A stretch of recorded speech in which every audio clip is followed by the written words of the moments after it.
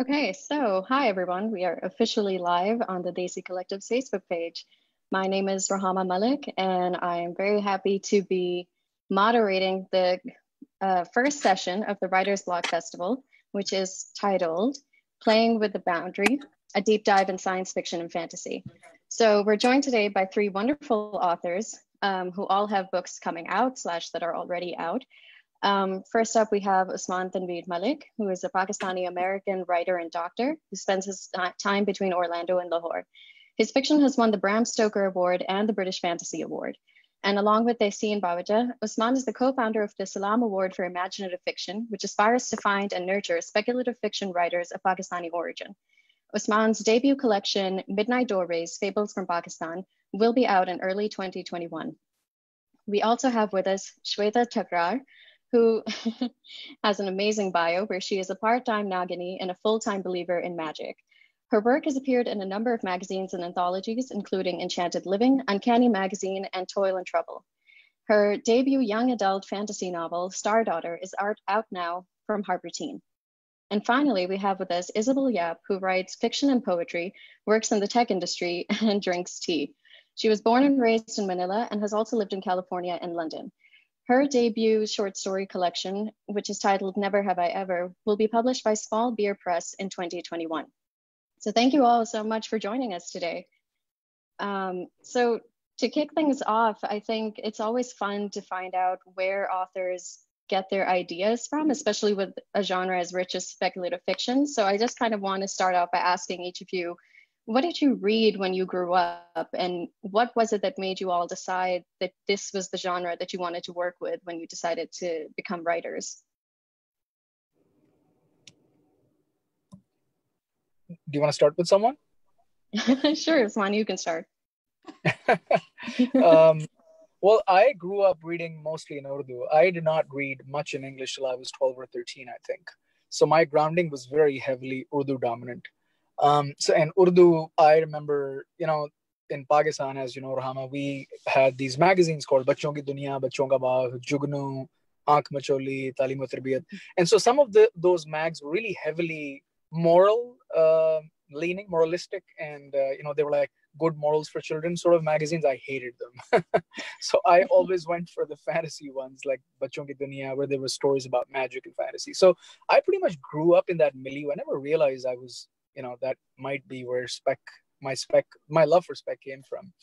But I guess that must be it. And then later on, obviously, I switched to English and discovered, all the classics, Martin, Tolkien, Ursula K. Le Guin, and whatnot.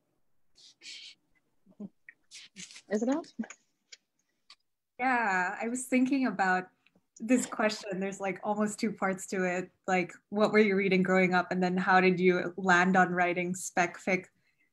For me, growing up, I feel like my I read whatever I could, and like in the Philippines, we didn't. It's not like you really have public libraries. So if you read books, you always have to basically buy them. My school had a pretty good library, so it had a lot of like fairy tales. It had this book series called the Bailey's School Kids, where they would like, I think one of the books was like, My Teacher's a Gremlin or something like that. So it did have like a lot of supernatural creatures.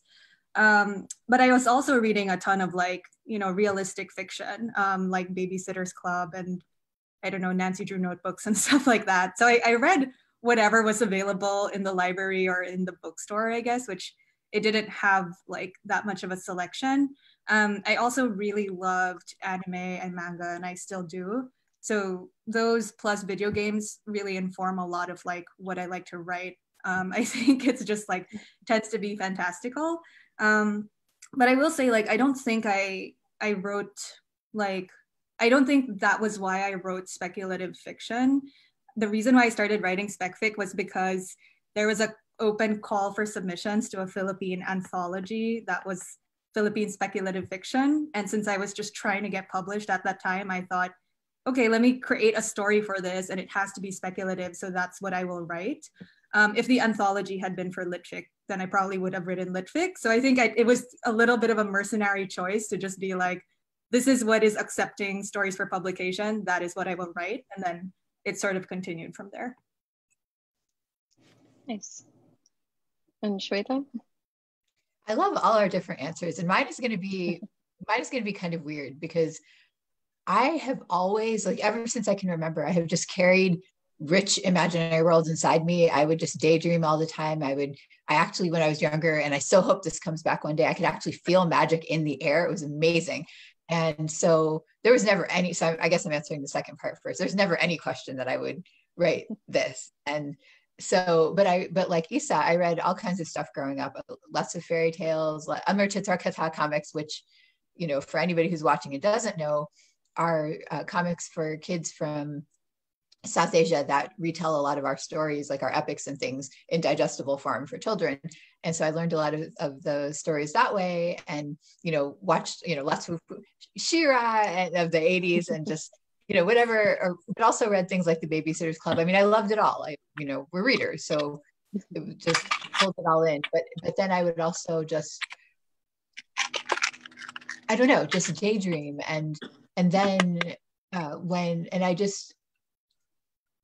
started to look around in my mid-20s, and when I decided to start writing seriously, and I realized, like, I didn't see us anywhere in the books that I read, especially in the fantastical ones. And where was our mythology? Like, you know, like Usman has these amazing stories with Jinn, for example. Where the hell were they? Like, you know, where were the Apsaras? Like, where were all these things? And where were the people who looked like us? So I said, I was going to do something about it.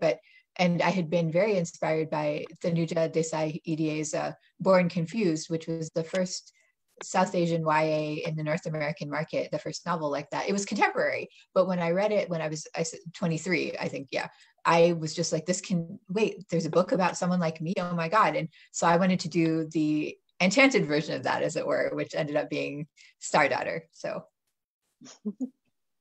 That's lovely. Yeah, I think it's always fun when people start out reading very diverse things, but then there's always that moment when you chance upon it and you're like, this is the thing that I want to contribute to when I grow up, or when I do things. And coming to the act of writing itself, I think there's always this image of the writer or writing being this very solitary profession where you're kind of toiling away in your respective writing spaces and things. But community is something that I've noticed through social media, and especially through Twitter, because so many publishing houses and publishers now do these massive threads on trends and things that are happening.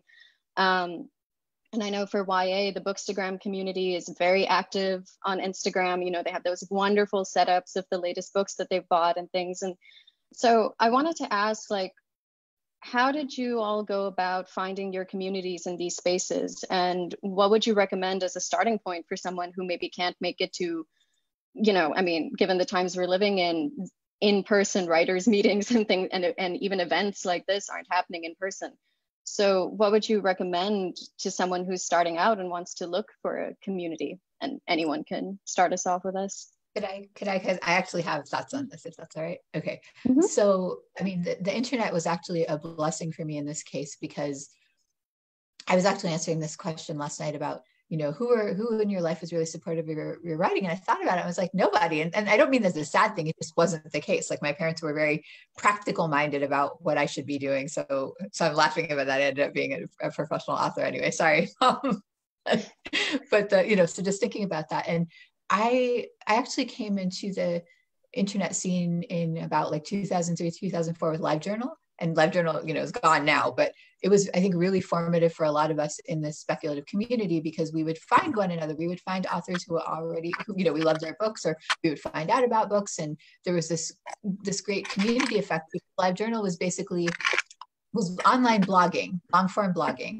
And except it had a comment section. So you would log in and you would interact with the people writing. And so you start to find people, like I met Holly Black that way. And that's how I ended up going to Clarion, because I wanted to meet her and befriend her. And while that didn't happen there, it did much later. But, you know, I started to discover things. I started to discover people. I started to find other people who were doing similar things that I wanted to do, you know, have brown people in stories. And who wanted to use our fairy tales, our mythology, whatever it might be. And so that was really helpful. And then when everybody started to transition to Twitter, that was really helpful. I mean, Twitter can be a trash fire. There's no way around it. But it can also be a wonderful way of finding people and finding out about books. So that was super helpful for me. And I think my acknowledgement section for StartArter is probably going to be the longest one of any book I write, because I had to thank so many people over the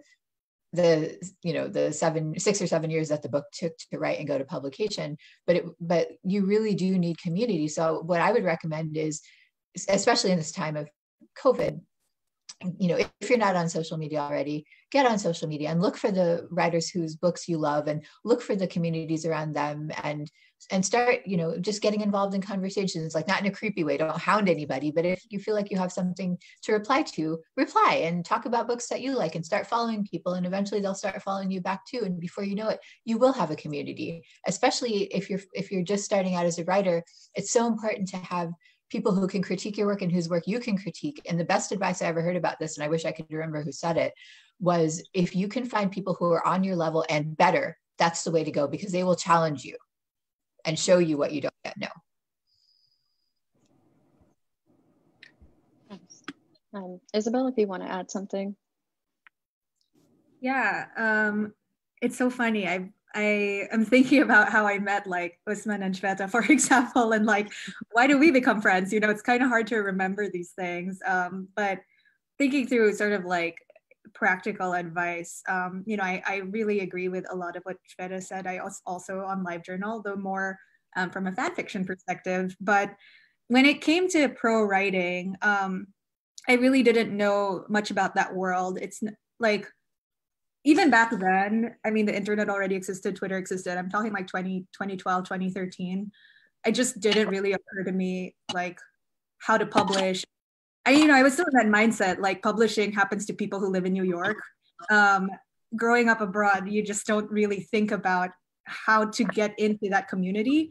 And so I think, one thing I like to stress, for example, when Filipino writers reach out to me, is like, there's no physical like need to be somewhere in order to like publish. If you write a good story, you can email it to editors, you can submit it to magazines, like follow their guidelines, but you can be anywhere in the world and get published. And the same thing goes for community. So Twitter is a really good place. And I do want to stress, like, a lot of it has to do with like reaching out and like getting over your shyness, getting over this feeling that I have nothing to say. I'm a little wee worm of a writer, like that. We all think that, especially when we're starting out, but people are nice, they want to help. If you do it in a conscientious way, if you like engage in the conversation thoughtfully, I think usually it works out well. And it's also a matter of, I think, finding people who are in the same stage of the journey that you are in. So people who are just beginning to write, or people who are beginning to submit their work for publication, like all of you can relate to each other better because you're kind of in the same stage of your career. And obviously you can look to people who are ahead in their careers as well, but it does make a difference when you're like engaging in the same sort of like specific woes of whatever stage you're in.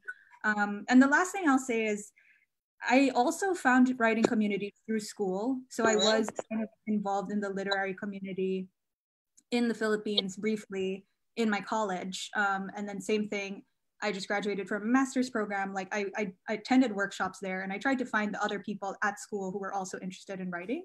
So if you're in an academic environment now, there are probably other people secretly writing around you, even if your major has nothing to do with writing. My major is business. Like someone's sneakily writing as well. So just talk about loving writing, and maybe someone will approach you and say, I love it too. Let's talk about it. So.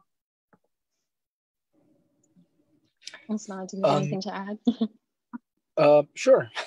Shweta and Isa covered a lot, and Rama, I do want to mention a couple of things about community and workshops. You'll hear the name Clarion West, and Odyssey being thrown a lot in the science fiction, fantasy, and horror community. And there are two things about this. These are wonderful, wonderful workshops. And Clarion has been a source of community for science fiction. It used to be called the Milford Writing Workshop a long time ago. And it has been a source of community for the science fiction world for a very long time, almost 70 years, actually. But there's absolutely no indication or reason for a person that they have to go to one of these workshops to become a writer. That is, I want to really say that off the right before I start, because I don't want people to think that they're missing out on anything. Because honestly, you might never go to Clarion, and then 5 years later, you might be going there as an instructor, which has happened to a friend, a couple of people I know. So please don't worry about workshops as much. This is a question that does get tossed around.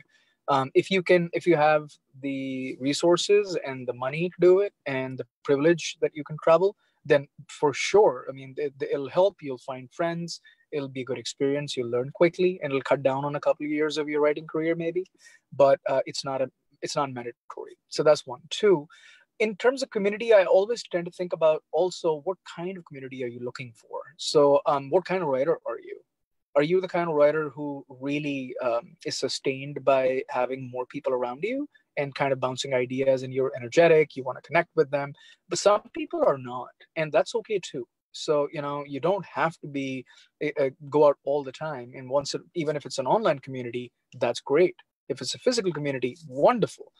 Just don't force it upon yourself. You got to do what is best for your craft and for your frame of mind, and that can change from year to year. Since we're talking about Desi writers, so South Asians, Southeast Asia maybe, I would say that folks in this part of the world, I would highly recommend using the internet wisely and succinctly. Try to use it in a way that is productive and not really counterproductive, because you can really get involved in a lot of BS things that you really don't.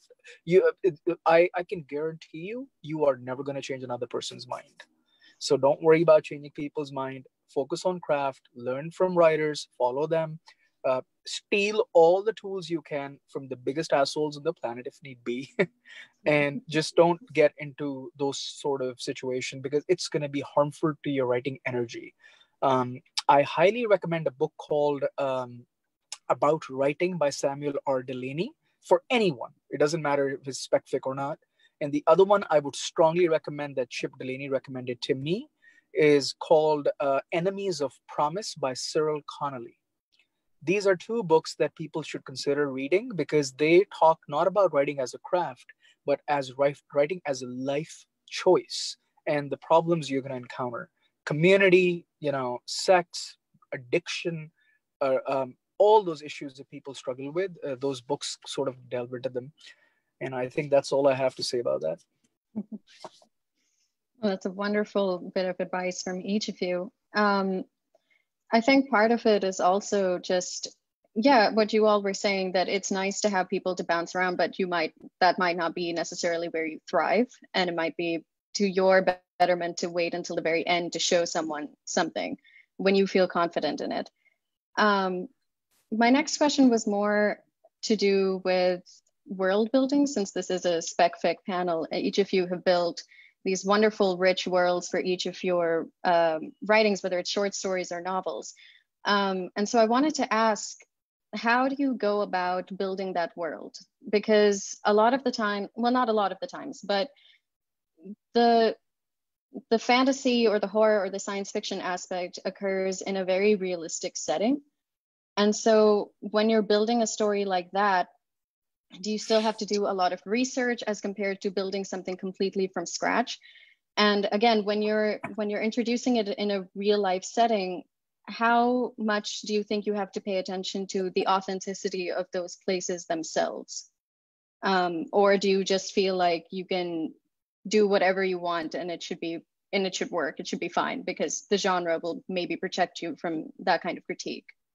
So Shweta, why don't you start, because you've already created a wonderful world for your novel. Okay, well, thank you for saying that.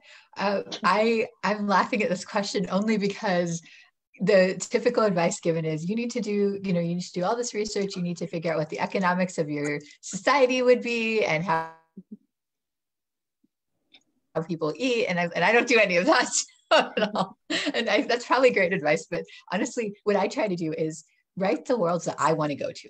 And so I just think about, again, wanting magic, right? So what are the things that I would want? And that's why when we get to the reading portion of this, I'm actually going to read from my Magical Night Market chapter, because I wrote that completely for myself, and I love that people love it too. But it was all for me, like all the things that I would want to be able to go shopping for. And so that's what I think about, like, what if I'm trying to evoke a feel of the numinous, what does that mean? You know, how can I bring that? How can I paint with words on the page with that? But then you asked too about how to ground that. And I think that's really important because I don't always write contemporary fantasy, but this book in particular is that it starts out in New Jersey and is very, you know, Desi family problem oriented. And that was important to me too, because I think that I've thought about this a lot. When we talk about, for example, writing aliens in science fiction or some other horrific creature from in horror, right? That ultimately they need to be strange, but they still have to be human. Otherwise we wouldn't know what to do with them as readers. And so I think that the same applies with world building, that you can make all the fun stuff you want, but those elements need to be grounded in a sense of reality that actually lets them shine more if there's an entrance point for the reader. Because most of us, you know, I'm not going to say whether I do or not, whether I, you know, I'm some kind of, if I come from some magical world or not, you'll just have to guess. But for everybody who doesn't, there has to be an entry point. There has to be something they can hold on to. Otherwise, it's like you have the frosting but no cake. And while frosting can be delicious on its own, it starts to get sickeningly sweet and gives you a stomachache if you don't have the cake to eat it with. So for me, having those touches of quote unquote realism, like a perfect example, somebody had mentioned this when they were reading the book early to review it, that Sheetal's auntie, her foy, is even though she's about to go up to Swarglok, right, the Hindu heavenly realm, that her auntie still packs, or her foy still packs her Tupperware food because she's so worried that Sheetal's not going to eat, right? Like that's, and I think all of us growing up in Desi families, or Isabella, I imagine it's probably similar for you with family, that like food is so important, right? Like they're going to just jam it down your throat. I remember when my maternal grandma was still alive, when we last visited her in India, and this is a while ago, but you know, and she stood like this tall to me, and she kept telling me in Gujarati that I need to eat more, and I was like, well, bye, I'm full, and she was like, no, more. Like how, so I think those touches really matter because we need to be able to relate on the human part, a sense of the human level of all of this too, and then the magic can come in and give everything this beautiful golden glow, if that makes sense. So Isabel? I have a chip on my shoulder about world building. I feel like it's one of two things I don't do well or doesn't come naturally to me. It's world building and the other one is plot. So like life is hard as a writer. But I feel like people have told me that's not true. Like your stories have good world in them. And I realized over time, I was thinking about world building in the sense that, you know, it's like, yeah, the Game of Thrones sense or whatever, where it's like you have to create a whole whatever. And then I realized the world building that people reference when they say you're pretty good at it is just how lived in the story feels. And I feel like it really depends on the story. So there's two stories in my collection that take place basically in my like elementary school and high school, like a place that I lived in for, I don't know, 13 years. It's like where I grew up.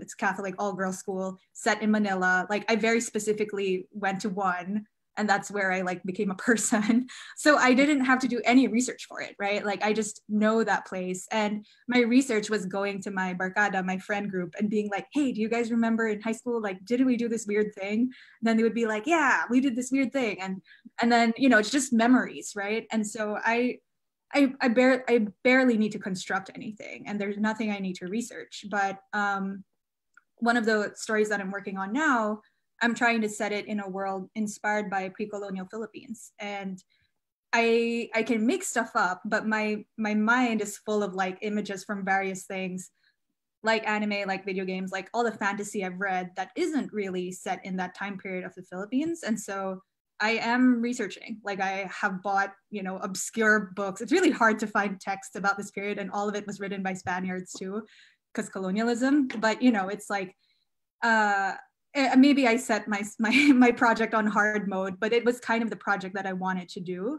And so the thing I realized is like I just don't have the right textures in my story if I try to write it the way, you know, just from like my brain.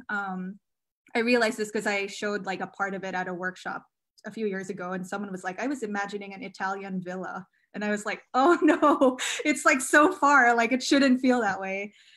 So you have to think about the story you're writing and then do enough research, I think, to get the textures right. And like I described, obviously, if you're writing from a place that you know, then that's just going to come much more naturally. But you don't need to only write the places you know. I'm a huge advocate for it. Most of the stuff I write is set in Manila. There's a few that are maybe in the States, but you know, I feel like especially writers of color, like you should be able to write whatever you want, but just put in the time and effort to make it good. Sman? Yeah, so, I mean, Shweta and Isa. Oh, so by the way, I'm going to anti-ditto Isa on her not being able to do word building. I've read her work. So she's fantastic at word building. Isa, I'm sorry you're wrong. In terms of how I approach word building, Isa made a really good point about using settings that are familiar to you. And I have done that a lot with a lot of my stories. That's one of the reasons I'm actually not that comfortable writing hard science fiction that's set on alien planets, because that really requires a lot of work. And when it comes to world building, Isa just said something at the end, which is something I always think about. You gotta do your research. People think it's easy to create a new world. When a lot of realist writers who tend to write realistic fiction, they're like, well, we have to do our research, but you guys can just create this out of thin air. But world building is tough. It has its own, you have pretty much sociology, economics, architecture, science, you have your physical principles. Everything has to be just right, because readers are smart and readers will pick up when you start messing things up. So that's why when you do your research, it's so important to really understand your own world. If you don't know what you're doing, the reader's going to sense that and they will pick up on it. And they do that all the time. I can't tell you how many letters writers receive on this, where a reader who's, I don't know, a reader has an expertise on gravestones, and the poor writer did like 2 days of gravestone research and then missed this tiny thing, and he gets this letter, bam. In your story, this detail about gravestone markings is totally wrong. So you're never going to be 100% correct. But you gotta make sure you give it your good time. You spend time on it. It has to be as authentic as possible. A general rule I've followed for the last decade in terms of how people think about world building and how people relate to setting is, the more specific your setting, the more a reader anywhere in the world can relate to it. So it's actually, if you think about it, if you pause and think about it, it's kind of paradoxical. So you would say, why don't we have a generic setting, right? And every reader in the world can relate to it because they can superimpose their own idea of the world on it. The human brain doesn't work that way. So when I was a kid, 10 or 12, and I was reading Stephen King, I related better to his small towns than I did to my own city sometimes, because he had described everything and I could feel it. Another principle of world building that M. John Harrison talks about, and M. John Harrison is a critic. He's a very, very well-respected science fiction writer. He cautions writers about not doing too much world building. So what he says is, know your world, don't show all of it. Just show enough that trust your reader to create the rest of your world. It has to be a parallel effort that's done together. If you do too much of it, you've left no work for the reader's brain to do. And when I first came upon that idea, it really struck me, because then later on it does make sense. Because honestly, Rohama, you and I are sitting in Lahore, how much of Lahore do we really know if we go out? We don't. I definitely don't know a lot. Yeah, once we start, moving out of areas that we don't know, all of a sudden things start changing. Even going from Liberty Market to a gully, things start changing. Right? Yeah. So those are the few comments that I had. Before we go on, could I add one thing?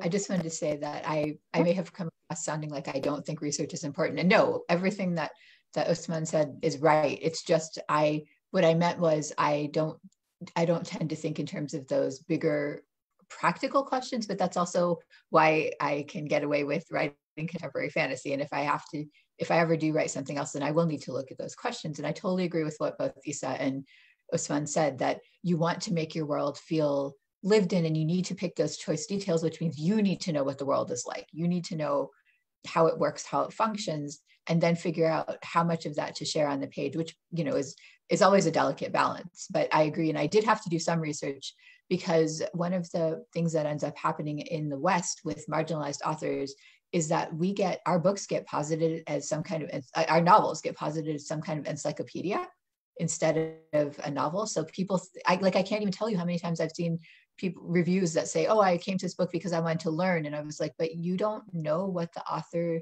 made up. Because this isn't a novel, we should have the same freedom to do that, right? So and also because I was born here in America, there's a lot about, and Hinduism is so vast, and the stories, and there's so much I don't know.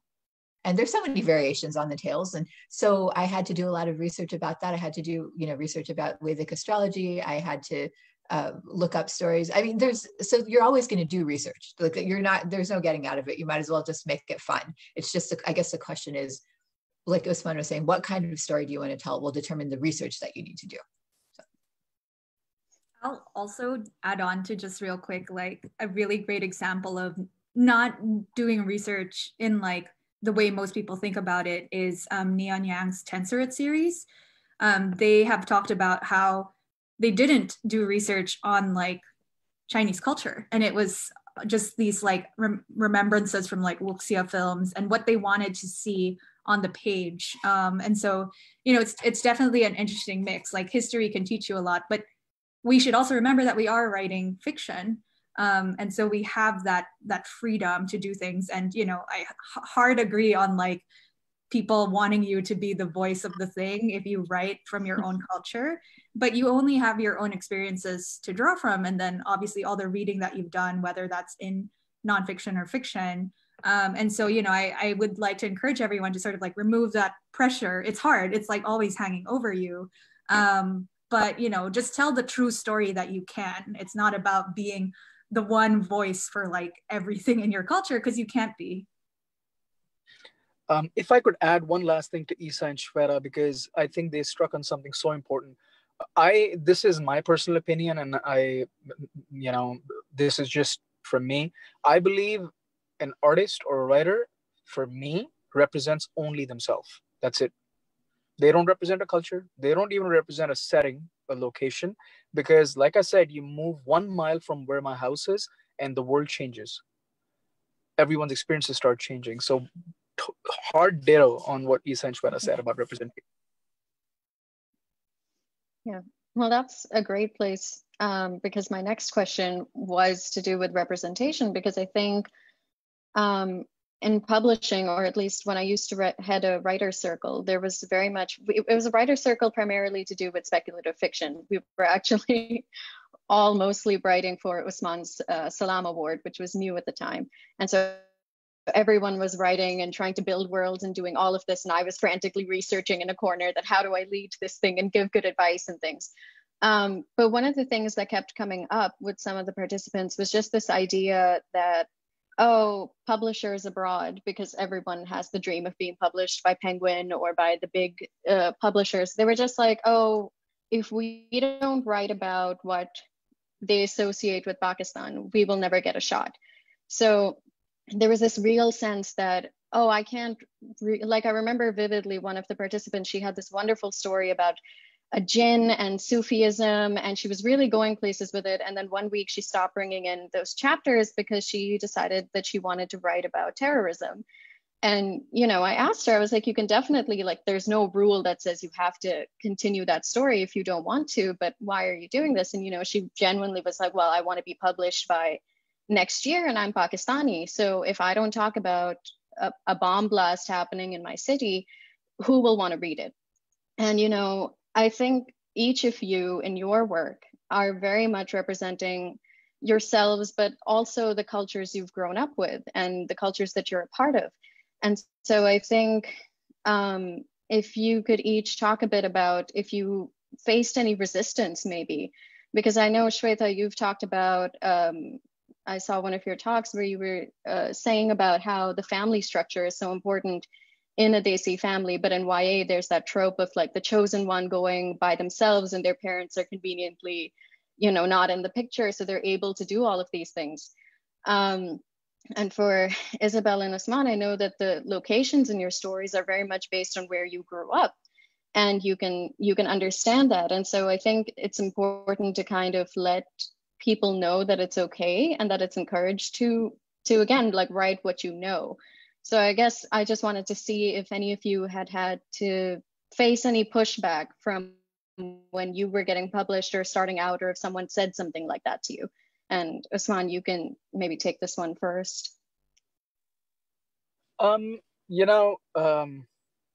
terms of writing, so I think what we're really talking about are expectations from the external world that are laid upon the artist's shoulders, maybe. And from the very beginning, even when as a teen, when I was reading books, I loved horror, so I read Dean Koontz, I read Christopher Pike, R.L. Stine, Stephen King, and I use those. I'm choosing those four names specifically because the comparison between Pike and R.L. Stine was that after reading 10 R.L. Stine books, I could predict every single move. And I knew that what was going to happen. So I stopped reading R.L. Stine because there was nothing there. Christopher Pike, for me, on the other hand, every book was different. And I never knew what to expect. I knew it was going to be something different and I would love it. So Pike became a brand that I wanted to follow, and R.L. Stine did not. Similarly with Dean Koontz, after 5 books, I knew what he was going to do and I was done with him. And I switched to Stephen King, and every time I knew there was going to be something different, something new. So in terms of expectations, anytime we allow ourselves to get pinned down for, I don't know, Pakistan, India war, Kashmir, terrorism, realism, poverty porn, whatever you want to call it, everyone is allowed to, obviously we're allowed to write about them, but to say that is the only thing that we should be doing, and this does happen even now, 20 years later, this still happens. Some publishers do say that, some agents say that. And if you hear that, you really want to reconsider working with that agent. Because I think that is going to constrain your artistic ability.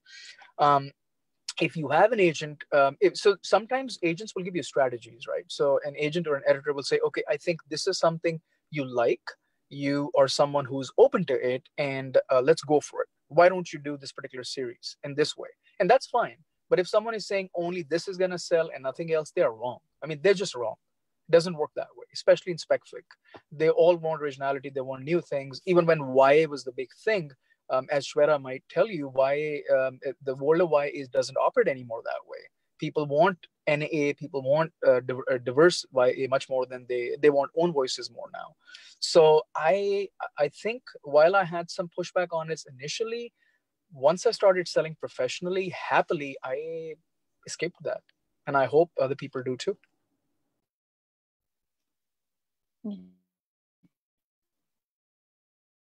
Have you experienced anything like that? We cut out on who Hello? you. Oh, sorry, I meant you. It just gave me your internet connection is unstable pop-up. Done. Yeah, I have like 2 thoughts about this topic that go in almost opposite directions. But one, I'll start with the one that was directly asked, which is like, kind of like, what are the stories that you're allowed to tell? And you only have to tell these like very dramatic, sad stories as a person from that culture. And I remember being a high school student and a college student in the Philippines. And like, if you read Filipino literature, it was all that. It was just like hyper depressing. Like martial law, poverty, abortions, like just all of these like really heavy topics. And it was that book series, that Philippine speculative fiction, that I published a story in. I was in volume number 4, was my first publication ever outside of school, where I was like, oh, you can tell like other types of stories. You can tell stories about like our monsters and that kind of thing. And I just like loved them. I loved how like different they were. There was also in high school, in a love story collection, there was a story called The Dust Monster by this author, Hilda Cordero Fernando, that was just like a really quiet love story about a lady who goes up in her attic and there's like a dust monster in a suit who she falls in love with. And I was like, wow, it's like there was no horrible thing in that book, in that story, but like the emotions were very real.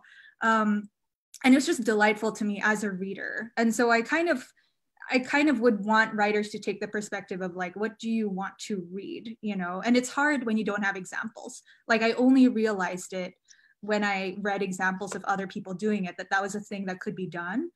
So to anyone listening now, you know, I would encourage you to like find the authors that are doing that kind of thing, maybe from your same background, and that will sort of like, obviously you're not going to copy what they do, but it will show you that it's possible. And I think that that's a really valuable thing to learn. And it is harder in some ways to do, but it is really important work. And so that's the other thing. And the other part of it is, I say that it's harder, maybe, especially if you're a starting out author, but it's also easier for you to write, probably, because it's like writing what you like and then writing something that you know a bit better. So just the process of coming up with that story should be a little bit easier.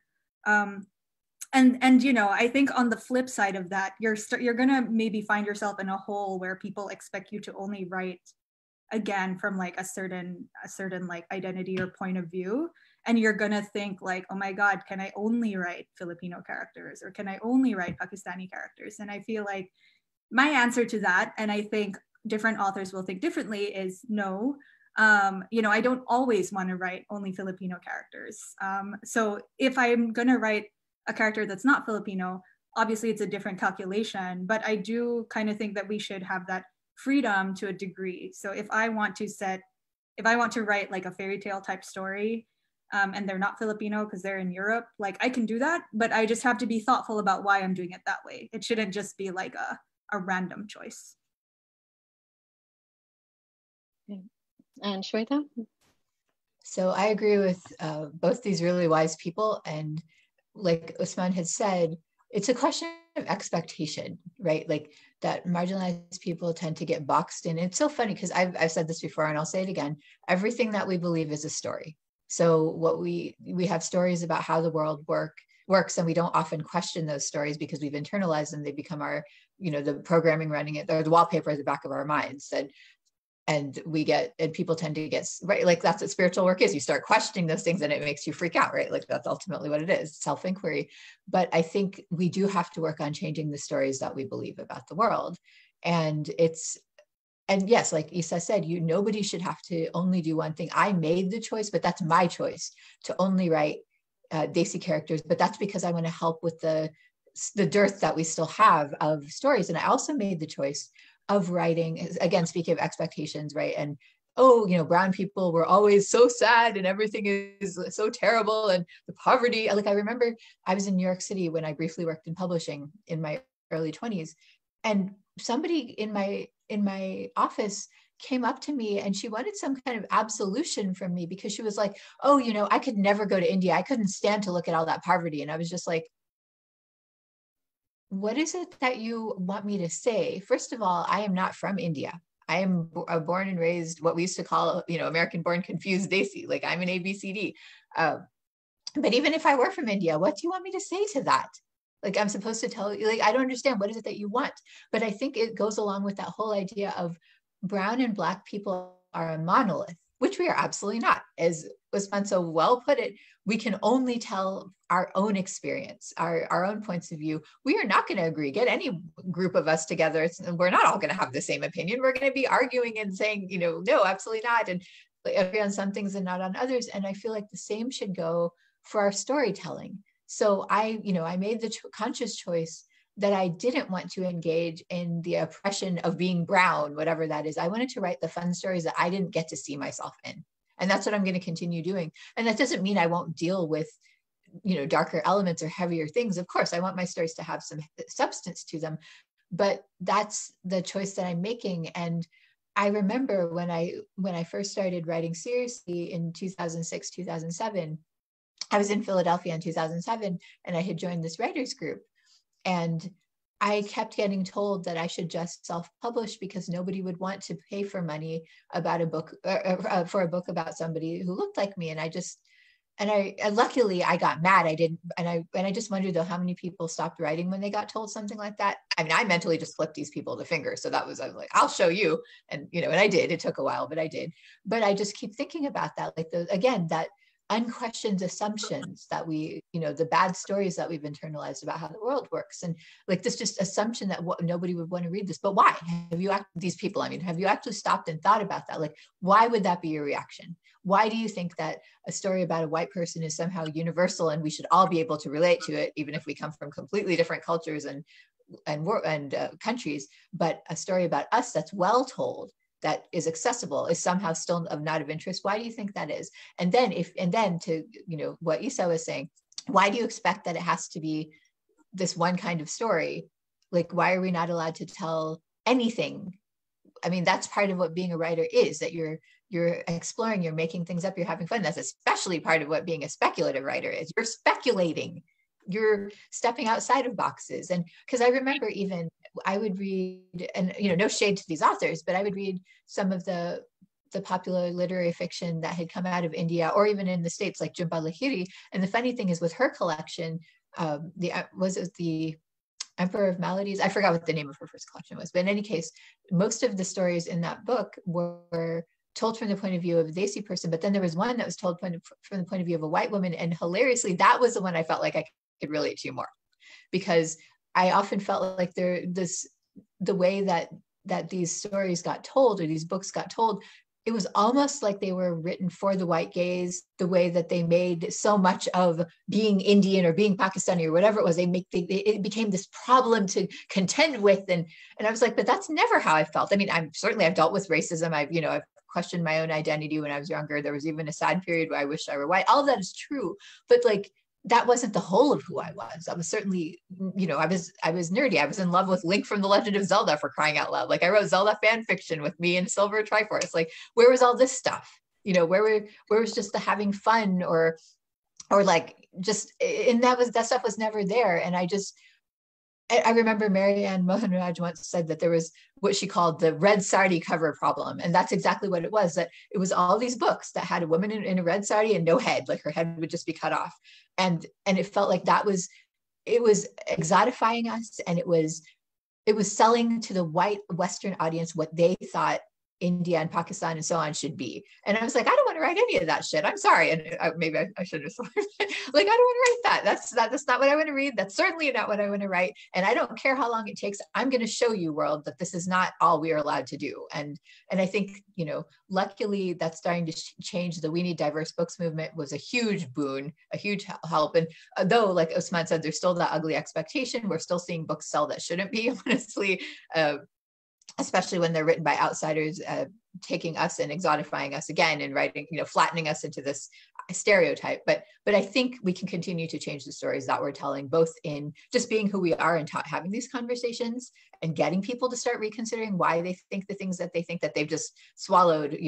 I don't think most people actually would believe those things if they stopped and questioned. It's just, they didn't. They just were given this idea, this received wisdom, if you will. And I wisdom in quotes, because clearly that's not wise, and they just didn't stop to think about, hey, is that actually true? So I think one of our jobs as storytellers, one of them is absolutely to entertain, but another one is to get people to question. So I think that with all our work, we're doing just that. And I'm looking forward to the next wave of authors to come who be inspired by us and come out and bring even more, depth and breadth and beauty to the genre. And I'm so excited to see what they come up with. And that was a lot, so I'll be quiet now. No, those were all brilliant answers. Thank you so much. That's sort of it from the questions that I had ready, but I know we have some questions from the audience, but I was thinking it would be fun if before we got to those, I would invite each of you to read an excerpt from your newest books. And I know, Usman, you are currently on your lunch break, so thank you for taking the time out. So maybe you should go first, just in case you have to hop off the call.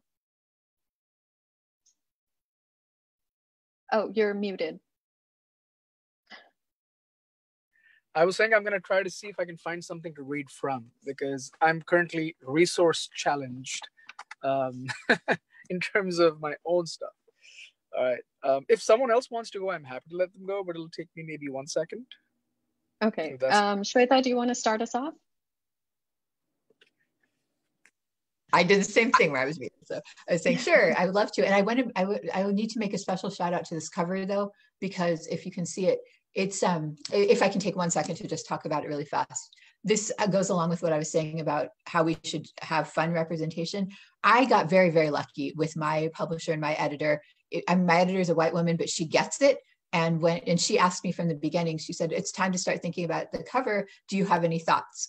And I said, I could imagine a really beautiful text treatment of, with stars, but I think it's really important that we put Sheetal, the main character, on the cover because we still don't have enough good representation, especially in magical ways. And she said, absolutely.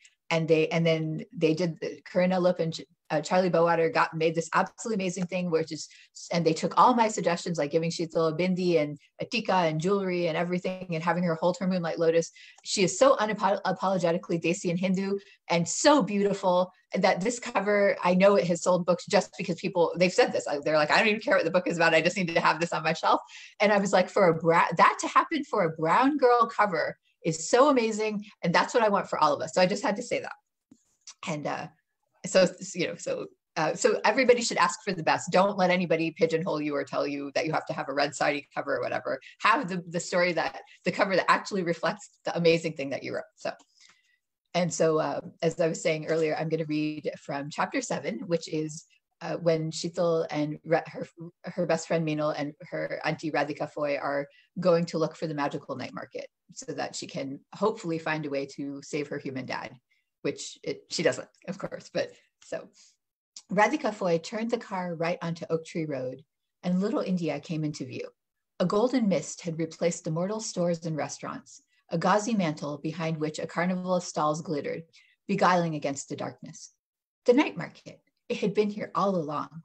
How many times had they come to Little India as a family to go shopping for desi groceries and clothes, or for a vegetarian tarty or chaat at their favorite spots? And no one had ever thought to inform Sheetal that there was magic for sale too? They'd been arguing the whole drive about exactly that. There was no need for you to know, Radhika Foy reiterated. From the back seat, Meenal poked Sheetal hard in the shoulder, but she ignored the signal to shut up. No need? You and your questions. Radhika Foy sucked her teeth. Let's just do what we came here to do. Her face was impassive, even disapproving, but her hands shook as she parked on the vacant street. As soon as the engine turned off, Sheetal stomped out of the car. She felt as limp and wrung out as an old dish towel, and what she wanted more than anything was a hot bath and spiced drinking chocolate, and to wake up from the nightmare that she put her own father in a hospital bed. Did the market sell that? Radhika Foy quickly caught up, Meenal beside her. These people are not trustworthy. Stay close to me. As they drew near, the market shimmered into solidity. An arch in the shape of a peacock's fan appeared before the entrance. Its feathers were composed of segments of glass in teal, green, cobalt, and violet, all of which glowed from within. Forgetting her exhaustion, Sheetal drank in the light, letting it slide down her throat and into her bloodstream, but froze when the peacock lowered its house-sized head to study her with living eyes. It let out a cat-like cry. Radhika Foy tensed as if to run, her own eyes wide as a cartoon character's. Beta, get back, both of you. Sheetal didn't. Meeting the peacock's disturbing stare straight on, she said, we're here for the night market. It's not going to eat us, right? Meenal whispered. If it does, it was nice knowing you, Sheetal whispered back. It felt nice to joke for a minute when everything else was awful and unpredictable, to know she didn't have to do this alone. She did hope it wouldn't eat them, though. The peacock blinked once, twice, then opened its beak until the entire archway shone through it. Just beyond, figures moved, tinkling laughter merged with baritone chuckles, and out-wafted scents so fine they could only have come from the heavenly realm. Dad, Sheetal told him, praying he could hear it somehow, this is for you. Then she linked arms with Meenal, and they stepped into the peacock's mouth. Behind them, Radhika Foy made a choking noise. Before Sheetal knew it, she stood inside the market, its sinuous allure slinking into her bones and her blood. Music swirled invitingly through her as she gazed at the glimmering horizon. Her thoughts bloomed with wonder, all jewel tones and reinvigorating hope. If there was a way to save Dad, it would be here. All around them, intricately decorated stalls overflowed with impossible goods, and the patrons who browsed them were just as odd. A family of Kinnaras, Their equine heads, fusing seamlessly with their human lower bodies, examined a carved copper lantern encrusted with gems and colors Sheetal had never seen before. Nearby, an Apsara, who might have been sculpted from marble, she was so enticing, haggled over a selection of black and silver bottles shaped like birds in flight. But I want green, she said, her perfect mouth set in a pout. I'm sorry, said the stall owner, a young man who could himself have been the hero in a Bollywood love story, but all I have in stock is what you see here. Sheetal stood rooted to the mosaic tiled floor, trying really hard not to ogle. By accident or ardent wish, she'd stumbled into a mythic wonderland. It was all so strange, so seductive, that if this had been any other day, she would have been raring to see it all, taste it all, to unearth rusty keys to hidden cabinets of curiosities, and gulp down steaming purple potions that would send her on adventures in imaginary realms. Sheetal, snapped Radhika Foy. Meenal. She gripped Sheetal's arm hard enough to bruise. I've been trying to get you to listen for 10 minutes. Come now. 10 minutes? It felt like 30 seconds. Sheetal fought to loosen herself from the night market's clamor. How could she have forgotten Dad? Meenal, too, looked dazed. This place, I could lose myself here. We need to be careful. Ah, yes, said a sly voice far too close to Sheetal's ear. A young girl brimming over with want, stewing in it like vegetables in tar. Want goes so well with rice, wouldn't you say? A wrinkled brown finger beckoned. Sheetal stared down its length to find an old woman in a maroon and gold sari. Come to my stall, child, and see if we can't find something to plug up that hole in your heart. My heart's not the one that needs help, Sheetal said. Everyone's heart needs something. It seeks something. The vendor scurried back behind the counter of her stall. A cream, a charm, a confirmation. Radhika Foy sniffed but waved Sheetal forward. She shared a cautious glance with Meenal, then took in the tent before them. It might have been an illustration in a storybook. Fireflies floated from the roof on delicate chains, illuminating the assortment of wares in lavender, powder blue, and hot pink light. They were pretty spectacular wares, to be sure. Diamond-eyed onyx spiders that perched in customers' hair, weaving elaborate cobweb headdresses while whispering arcane secrets in the arachnid tongue. Bouquets of silver poppies, garlands of copper jasmine flowers, long-stemmed rainbow roses, bottles of serenity and stillness, bottles of chaos and creation, gems containing freshly harvested dreams. How about a potion to help my dad's heart? Sheetal asked. Some hearts, said the vendor, as if she hadn't heard, seek their reflection in the form of a lover's rapt gaze. She thrust a silver hand mirror at Sheetal, ordinary but for a single brown eye where the glass should have been, as if someone were peering through the frame and winking. Sheetal nudged the mirror away. That was not how she wanted Dave, her boyfriend, to see her. Not that she cared what he thought anymore. No thanks. If you don't have a potion, can you at least tell me if you've seen anyone who plays the harp? The vendor cackled. I have a better question. Tell me, do you know the secret at the center of a rotting mushroom? This is foolishness, Radhika Foy told them. Come, Dikliyo.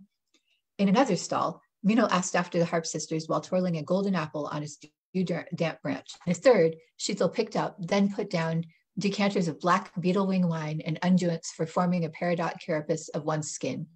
Wonder steeped in her like starlight. I want it, all of it, Meenal murmured, her voice heavy with longing. Promise we'll come back? Sheetal loved this place, all the glorious things, all the ghastly things. She could spend the rest of the night spellbound. But they hadn't found either the harp sisters or anything to help Dad, never mind a way for Meenal to get to Swerglo. We will, after. Then, across the way, in a stall so impenetrably dark, the night paled next to it, she saw a jar full of marbles, each an entire world, infinite worlds, like infinite stories. The old yearning tugged, heartsore in her chest, a pull towards something else, something she had no name for. The flame at her core kindled. Here, it whispered, she could be seen, fully and freely. She picked up the jar of marble worlds. Ah, said the vendor, a Waithal cloaked all in black with a hooded yellow stare every bit as shrewd as a spider's. You pursue it even now, do you not? Your place in all things, a place to belong. Sheetal felt coated in invisible slime. Had this creature, a spirit that had possessed a corpse to get around, just read her mind? I'm looking for the harp sisters. Do you know where I can find them? Find yourself first, little child caught between. Always floating, always seeking, the Waithal said. His smile grew sharper. Did I mention that with practice, you can visit each of the worlds in the jar? For a sliver of an instant, Sheetal let herself imagine slipping away to another world, one where she might find answers scattered like coins from a change purse. Or better, an alternate timeline in which Charumati, her mother, had stayed. Dad was fine, stars walked freely among humans again, and Dave had no ugly family history. A place where Sheetal could just relax. That sounded like the true heavenly realm. She was so tempted, it hurt. My price is so small, a pittance, merely a piece of you. I know. How about a prized memory? An image broke through her thoughts. Charumati's warm lips brushing 5-year-old Sheetal's forehead the day Dad unscrewed the training wheels from her bike and gave it a first push into independence. I can do it, Mommy, she insisted, nervous but trying not to show off. Take them off. You're trying not to show it. Take them off. The memory strained to uproot itself and sail toward the Wetal's open flask. Sheetal shoved it and the jar back down. No. Dave's grin shone in her mind, followed by Dad's disappointed ire. Too bad today hardly counted as a prized memory. She'd give that up in a heartbeat. A year of your life, then, offered the Wetal, leaning over the counter. You would never miss it. Minal inserted herself between them. Nope, not ever. Why are mortals always so certain their life is worth living? The Wetal groused, though his smile remained wide and eerie. Even the most wretched among you clings desperately to the same miserable existence you pray to be rescued from. And I think that's probably a good place to stop. So. Those are wonderful descriptions. It makes me want to draw all of that scene, actually. Oh, please do. I've been waiting for fan art and I haven't gotten any yet. I still want to see all this brought to life. Done. I will do so. Okay, Usman, do you want to jump in with your excerpt now? Sure. I do have to leave in about 5 minutes, so yes. So I'm going to read from a story called Ishq. It's the first story in the collection. I'm just going to read a short excerpt, hopefully. They whispered, Parveen is in love with the Shakargandi vendor. Figures, said the shocked neighborhood women. Fitting that the girl with polio, this 17-year-old girl with the face of an angel and the leg of a hobbled horse, who stood at her window every night staring into the ghostly depth of narrow alley, would steal glances at the bright-eyed boy with muscles sharp and confident in his back and a smile on his lips. When Hashim went with his basket of steamed sweet potato up the alley, yodeling at the top of his voice, Shakargandi wala, many a middle-aged lady sighed dreamily and leaned out of a window to watch him go. Come taste my wares, his lilting young man's voice teased. Come take a bite of my sweet potatoes. And they wanted to go, wanted to take their drawstring purses, abandon the baby carriage in the hall with its shit-stained linen, abolish all principles of a vaguely understood domesticity, and run screaming after the sing-song boy. Wait, oh please wait, one packet of Shakargandi, please. Stay a moment, won't you? No, you're charging too much. Leave my alley now, you lying scumbag, but throw me over your shoulders and take me with you. Such sins that our daydreams are made of. The women watched the sweat of Hashim's labor trickle down the brown lobes of his exquisite ears, watched his bare chest shine with summer heat. And in the evening, they'd gather in the cool, sprawling gardens near Masjid Wazir Khan and make fun of the boy. Who would ever go with him? They'd ask each other, wide-eyed, and laugh nervously. Who would go with this beautiful, lanky, young fool who never stopped grinning? Seemly then that Parveen was the answer. The pale girl whose high, gloomy room looked down upon the alley from a dusty window. Every evening she leaned out red and yellow bangles slipping down her willowy arms until they shone in the dark like jewels. They clinked above the din of the street, Kanak Kanak, a soul song borrowed from centuries of Punjabi lore. And the girl's eyes would be restless and lusterless until they riveted on the boy pedaling toward her house. Hashim's route was fixed. Each morning he biked down the alley, navigating the narrowest points on foot. Come dusk, he walked his bicycle up, smiling, yelling to laborers and shopkeepers returning home to try his Shakargandi. He had a sweet, affecting voice, and when he was not hawking his merchandise, he sang Sufi love verses that pealed in the night like bells. Ranjha ranjha kar di hun main, aape ranjha hoi. Everywhere I turn, I see Ranjha. So long I've chanted Ranjha Ranjha, I've become him myself. Call me Ranjha, sisters. Don't call me here no more. Carefully, he decorated his wicker basket with his Shakargandi. Blossoms of sweet potato wedges sat skewered on toothpicks ringed with slices of lemon, a presentation to tempt the most jaded taste buds, and the people of Narrow Alley responded. They gathered around, waited for him to sprinkle chaat masala over their purchase, and munch the shakargandi all the way home. It was on one such night when the boy clattered down the alley, good-naturedly tinkling his bell at pedestrians, that he happened to glance up into the mounting black. A stick figure stared down at him, circlets of light at its wrists. Their eyes met, the bangles chimed, a new dark surged, and the sweet potato vendor of Narrow Alley never looked away again. I'm going to stop there. That's a perfect place to stop. And since I know how this story ends, I'm just like, everyone needs to read your book. So I'm actually going to take leave of you guys. Thank you so much, because I'm getting messages, pages from inside. So it's lovely to be here. I'm so glad I could see Isa, you and Shweta and Ruhama. Thank you so much for having me. I hope you guys have fun. Thank you so much for taking the time out. Take care. Assalamu alaikum. Okay. So Isabel, would you like to read an excerpt from your upcoming book? Yeah, I'll read a pretty short passage. It's from a news story. It's a novella, and it's called A Canticle for Lost Girls. So this is one of those that was based kind of on my high school. Okay, so it opens this way. Have you ever noticed yourself on your knees and thought, oh, I don't like this? I'm braiding Andy's hair, struggling through a complicated style I found on Pinterest, when she catches my eye in the mirror and says, Mommy, how did you and Ninang CJ and Ninang Tisha become friends? Andy's eyes are humongous. There's a deep dimple on one of her cheeks. She's incredibly cute, and I don't think that just because she's mine. The only thing I don't like about her is she has this slight manipulative streak, like when she calls me mommy or Ray daddy. Lilting, sweet.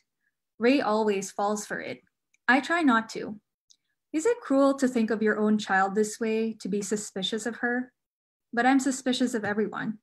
Ray can't decide if he finds it unseemly or attractive about me, saying, you're so praning all the time, I feel like I gotta protect you, while he kisses me and cups one of my breasts through my pambahay. I love him too much to tell him, I don't think I need his protection. Our moms were all lunch mothers, so we hung out during lunch in grade 1. Then in grade 2 and 3, we did summer swimming classes and were in the same section and joined the cooking club together. I finished braiding the left side of her hair and secure it with a goodie elastic. She cries, ouch, but doesn't really mean it.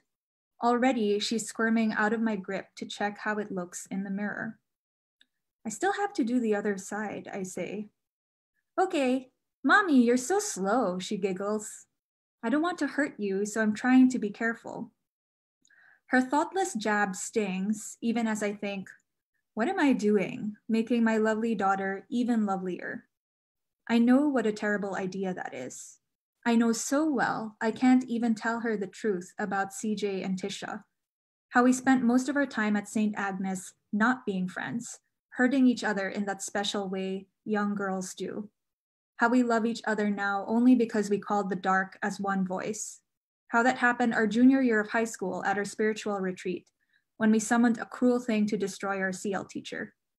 How I don't regret it, and I wonder what that makes me, even as I deny the answer. A thing with secret claws, a face in the mirror that swivels, unhinging secret jaws. I'll stop there. That was wonderful. It was very creepy and compelling, and I really want to know what happens next. Well, thank you both so much. We just have a few questions from the audience that we can just get into. So someone has said, I loved what Shweta said about critique. What is most helpful for you in a critique group? Honestly, so I mentioned that I went to Clarion, that the workshop that Osan had mentioned. The funny thing is I didn't really learn how to write. I learned how to critique. So that's what I came away with. Was it worth going for 6 weeks? I don't know.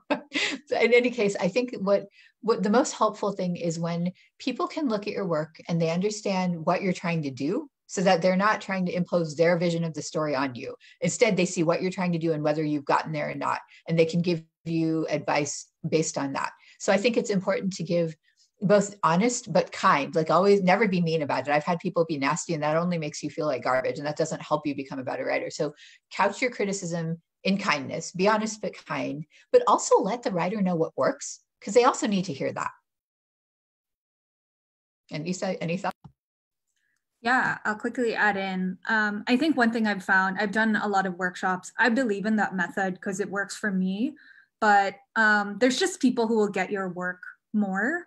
And I think it's really hard when you're starting out to know who to listen to. It's really frustrating sometimes in a workshop when you get like advice that says do A, advice that says do B, and then you can't do both in the story. But if you workshop with the same people for like a couple times, I think you'll start to find like this person really gets what I'm trying to do. Or maybe, and it doesn't really have anything to do with their writing. You know, it's like, it's critiquing is a different skill set. And so when you find the person that's like, when they're giving you comments, it's like resonating with you. I think those are the right people, but sometimes it takes some trial and error. So, you know, I would just encourage you to find the people who help you make the story what you really want it to be. And as Shweta said, like, it has to be also people who make you feel good about writing and the writing process. And maybe I think a really important part of a good critique group is you get to complain together, but not in such a terrible way that everyone's just sad and negative all the time. Like, you need to also be able to encourage each other. Lovely. We have one that's from Chris, who says, I'm a white person who grew up in the USA, but have lived in Puerto Rico for more than 15 years. As an unofficial representative of the colonizer here, I have avoided setting stories here. Do you have any suggestions on how I can write about this place that I now know better than the States? So for whoever wants to jump in. Yeah, I think this is like a tricky question, and every writer of color will also have a different response to it. So I'll just share mine, which is like, when you, there's like a difference. The difference is if you are a white writer, I may get into hot water for saying this, but it's like directionally, right? That is such a privilege already. So throughout this talk, I've been encouraging POCs to write from whatever perspective you want to write, just like Jhumpa Lahiri writing a white woman.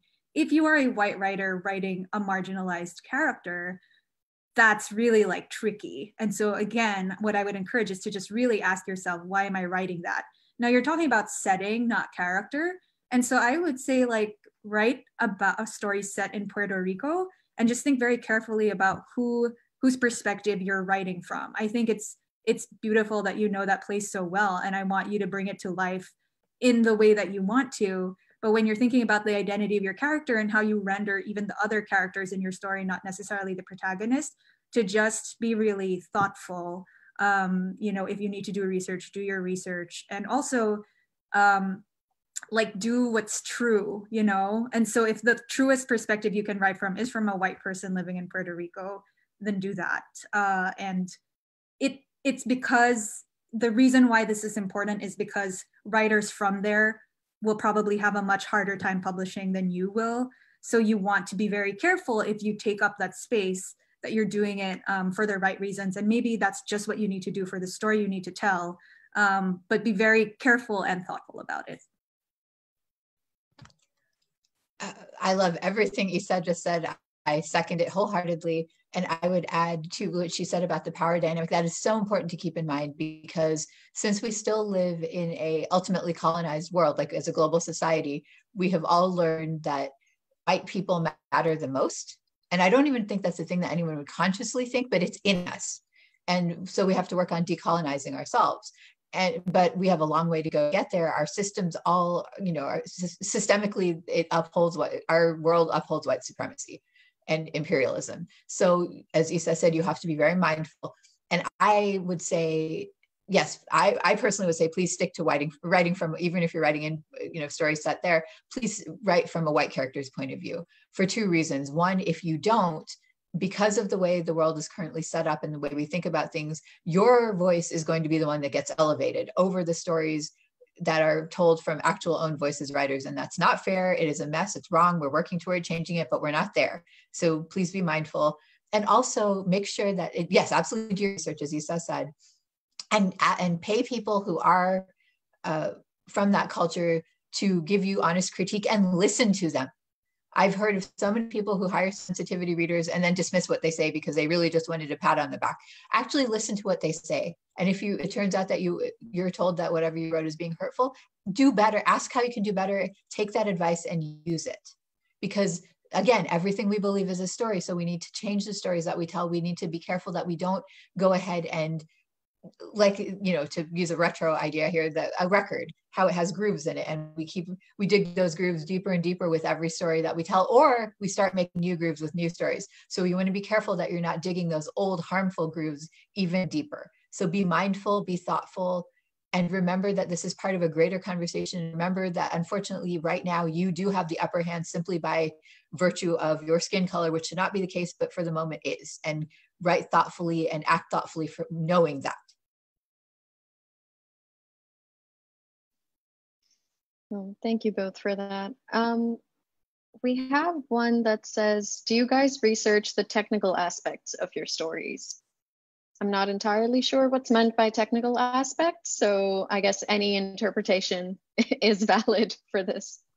Yeah, I'm also not sure. That's actually why I'm a little bit like, I'm glad that I'm much more drawn toward magic as opposed to science fiction. I don't really have to worry about those technical aspects. What I try to be careful of, though, is, like I was saying, if I'm drawing on mythology that's not going to be so familiar to, because I live in the States and the mainstream audience here is aside from other Desi people who also may not be familiar with our stories or our folklore because of, again, white supremacy and which stories get favored, that I want to be careful in how I represent and how I bring these things to the page. I want to make as non-stereotypical as I can, and I want to make them as real and complicated and rounded out as I can. So for me, that would be, quote unquote, technical aspects.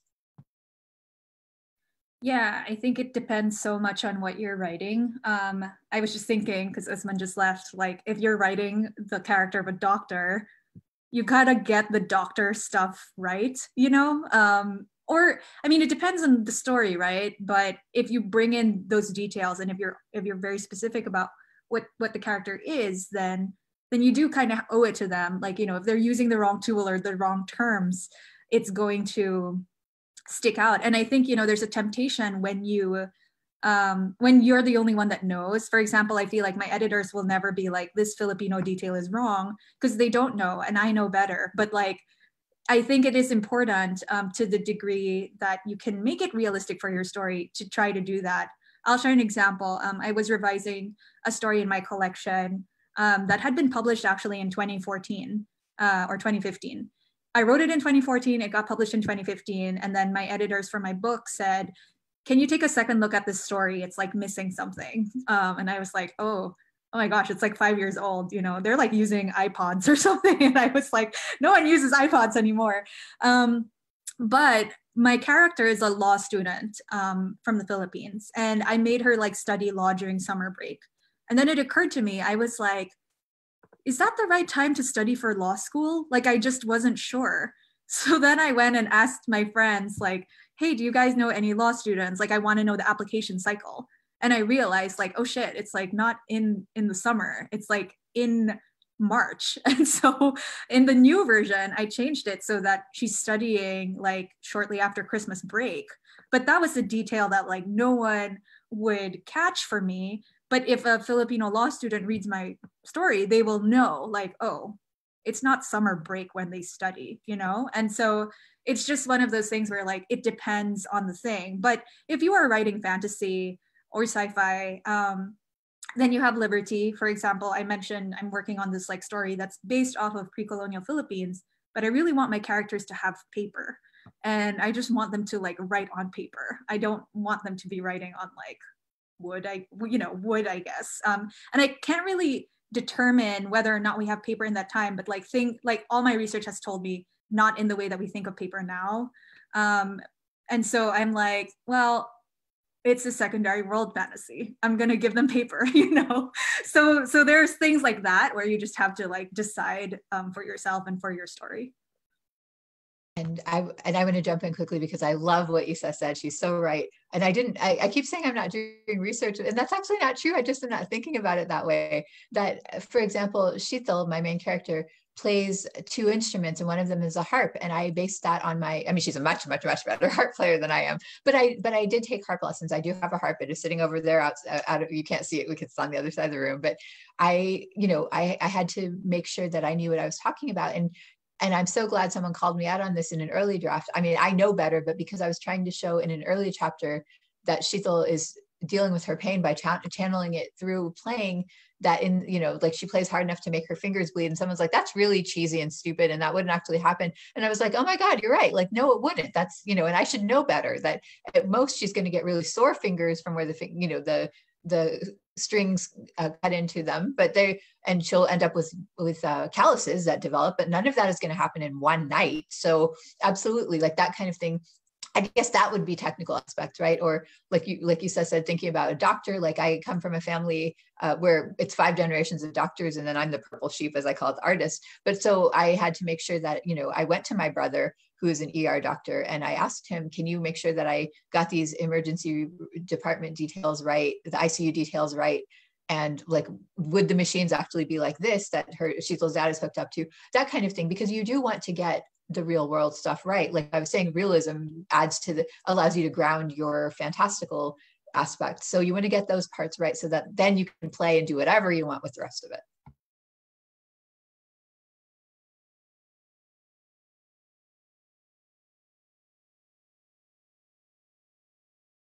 While Rahama is frozen, I just wanted to do a quick fun fact that I also have many doctors in my family and in my friend group, and having doctor friends is the best for spec fic writers, because you can ask them where should they be cut so that they bleed a lot, and I just love throwing those horrible questions at my doctor friends. Okay. Sorry, I think it just booted me out of the call for a couple of seconds. You're so rude. But that's it. But that's it for our questions for now. And I just wanted to thank you both so much for taking the time out and for reading to us and for having so much wonderful advice for everyone. And for anyone who's interested, well, you all should be interested. The Desi Collective, the writer's block, is going to continue over the next few days and weekends. And the whole lineup is up on their Instagram and their Facebook page. And so you should definitely check out the other panels when they happen. And thank you everyone for joining us. And I hope you have a good night/day, depending on where you're joining us from. Thank you for having us. Thanks for hosting and for watching us. So bye.